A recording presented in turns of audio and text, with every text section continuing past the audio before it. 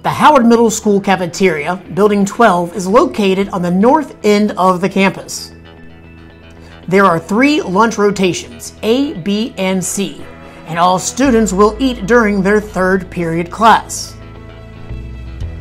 Lunch will be inside the cafeteria or outside on the cafeteria patio. Students will not be eating inside their classrooms for lunch this year.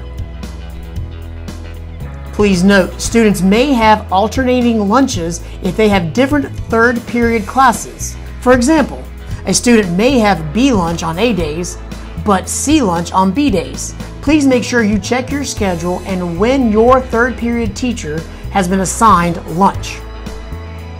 As opposed to entering and exiting in large groups, entry into and dismissal from the cafeteria or cafeteria patio will be in a staggered manner to minimize crowding. Students will enter and exit the cafeteria in one uniform direction and be spaced at least 6 feet apart while waiting in line.